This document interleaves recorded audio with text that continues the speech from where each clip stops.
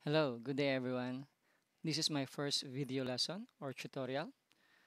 Here, I'm going to discuss the basic MS Excel. So meaning, this is for beginners. So if you haven't used or not familiar with MS Excel, this video is for you. And please, don't forget to be patient as you watch this video. I'll be discussing some little details that I think is important for you to understand. Okay? Now, let us look at the MS Excel window. This is the MS Excel window.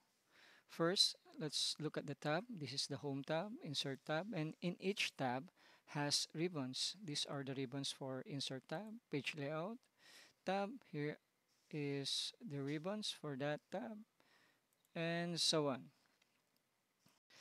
Next is the columns, are the columns and rows. The vertical part is what we call the column. The column A, column B, column C, column D, and so on. Here we have the row 1, row 2, row 3, and so on as well.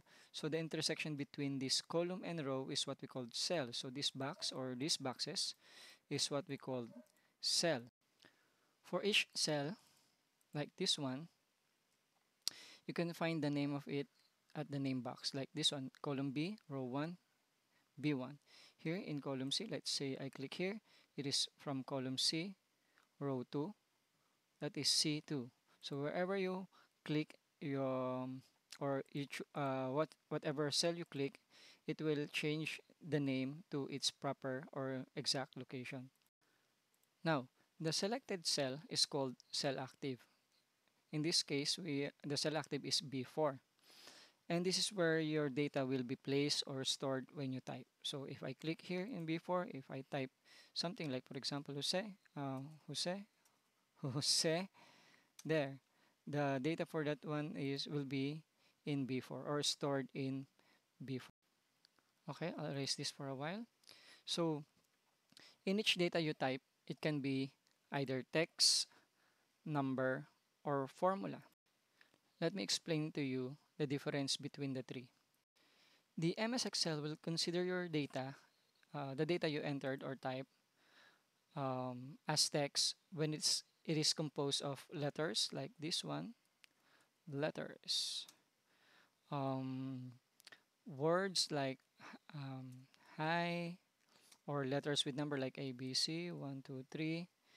The Microsoft Excel will consider this as text, and it is not, or it cannot be used for computation. While data that is composed of any number in any format will be considered number, and it means you can use it for any computation. When I say number in any format, is like, for example, I type here um, 99, I have 8%, I have 8.5, let's say 8.5, and 3.7. These are numbers in different format, and Microsoft Excel will can use that. You can use that for computation. Unlike the text, this one cannot be used for computation. Now, let us move with the formula. Let me erase this first.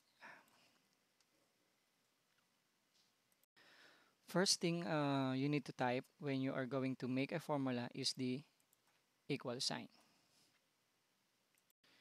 If you will notice, the name box changes, this name box changes from cell address to function name. And in this case, my function name is rank.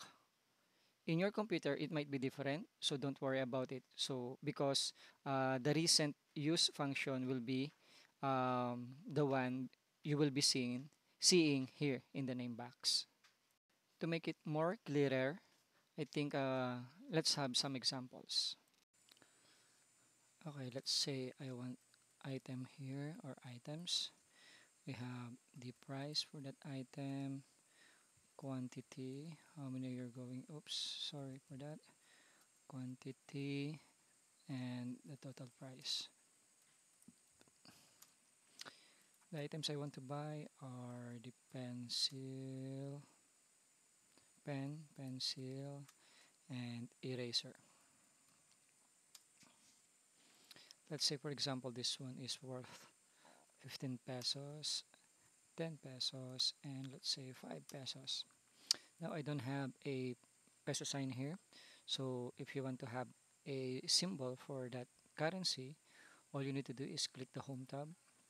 Under the format number, you will have there the general. So just click the drop down and choose currency. In my Microsoft Excel, I have a default value. The default symbol for the currency in my computer is the peso sign. So if you want to change that into a dollar sign, all you need to do is right click this one, format cells. Under the currency, you will see the symbol. Just click the drop down and look for the dollar sign. So right now, it doesn't matter. So if I'm going to click the Australian dollar, it doesn't matter what kind of dollar you're going to click. So we're just looking for the symbol. But if you want to be specific with this one, like for example, not the symbol, then you will have the, like for example, if you want it to be US dollar, you need to have the USD in peso. If you want it to be specific to be a Philippine currency, then you need to have the PHP. So I'm going to do that right now. So again, like right click the cell, click format cells, then still under the currency symbol. For example, I want it to become Philippine peso. So all I need to do is click the letter P since it's alphabetically arranged. So if you press P, you will proceed or you will go to the first uh, currency that starts with letter P. In this case, it's I don't know what currency is this PAB, but in the Philippines we have the PHP Philippine peso. So if I'm going to click that, then you will notice I click OK. You will notice that I will have here the PHP symbol or the sign. Now look at the formula bar. I have here the PHP symbol, but I don't have that here in my formula bar. What does it mean? What does it indicates? It's saying that this one is being read by the Microsoft Excel as as number, not as a text. Because if you will see here the PHP symbol, it means to say that you just type the PHP and then the number, and the computer or the Microsoft Excel will not consider that as number. So you cannot use that as a for computation rather. Okay, so I'll try to do that. So I'm going to type here the PHP space. Let's say for example, how much is this pencil? 5 pesos, 5.00 for the cents. If I press enter, um, you will notice if I'm going to click this one, you will notice that there's a PHP here. While this one, you don't have the PHP symbol. So it means to say this one is being considered as number and this one is being considered as text. So how are we going to know that? So for example, I'm going to add these two. Equals 15 pesos plus 5 pesos is equal to number value. So what does it mean when you have the number value? It means to say there's a problem with the computation. There's a number that has probably no value or it's not a number at all. It's a text in this case. So if I'm going to change this one into just simple 5 pesos, for example 5, you will see that 15 plus 5, that is 20. Now I have the symbol of PHP because of this one. So in Microsoft Excel, if there's a symbol that you use in any of the data and then you use it for formula, most of the time it's just copying the first cell, or yes, the first cell that you used in adding, multiplying, or creating a formula. So in this case, again, this one. Okay, so I'm going to delete this one. I hope that's clear that this one is PHP considered as number, and the one I type, it will be considered as text. So you're not supposed to do that if you want to use it for computation. Now I think this one is 10 pesos, right? Okay, so to make it easier or faster, just highlight if you want to include that. Again, these are in currency. Just highlight all of the numbers with currency. Just right click, format cells, and then click the currency, and then again click this one for drop down and just press letter P. If you want them to have all the PHP, just click OK, and then you will have it, the PHP symbol here. So again, it depends on the currency that you are going to use. So in this case, again, I just use the PHP.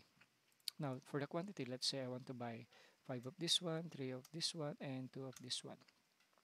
Now how to compute for the total price? Just click again, equals this one multiplied by this one, and then press enter. Then you will have 75 pesos for this one. Okay. Now to make it easier or faster, just click this one. It will if I click this one and drag here, it will just copy the formula here to this here and here. So it means to say it will have like this one. It will have the same format or formula, but it's moving from uh, B2 to C2. This one will become B3 to C3, and this one will become C4, B4 to C4. So again, I'm going to delete that. Click this one, click and drag. So you will have the total price. Now for the amount due,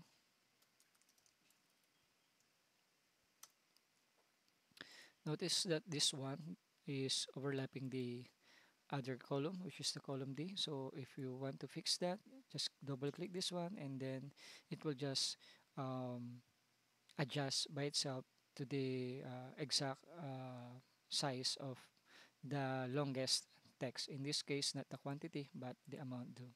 Okay. Now, what is the amount due all about? So, to have the amount due, all we need to do is just add all the total price. This one. So add this one, and this one. So there's so many ways. So one way is equals. Click this one plus this one plus this one, and then you will have the answer. Now, the faster way of doing that, for example, you have so many items, it's so difficult, or it will take you long to click D2 plus D3 plus D4 plus D5 and so on and so forth. So it will take you long. But to make it easier, just click sum, click equals, type sum, open parenthesis and highlight, then close parenthesis. Sum meaning the answer for addition. So we're just going to add the 3, then that's why I use the word sum. It's in Excel, there's a function what you call sum. Okay, so I'm just going to press enter, and then you will have the answer. Now the fastest is, I'm going to delete that, is just go here, click the auto sum. You're under home tab, click the auto sum, it will be highlighted, and then just press enter. Okay, so that's the fastest way in computing or adding a number in the same column. Okay. So cash, let's say you have 200 pesos. All you need to do is type that one. There's no formula for this one. And then for the change, let's compute for the change. So click equals, press equal sign.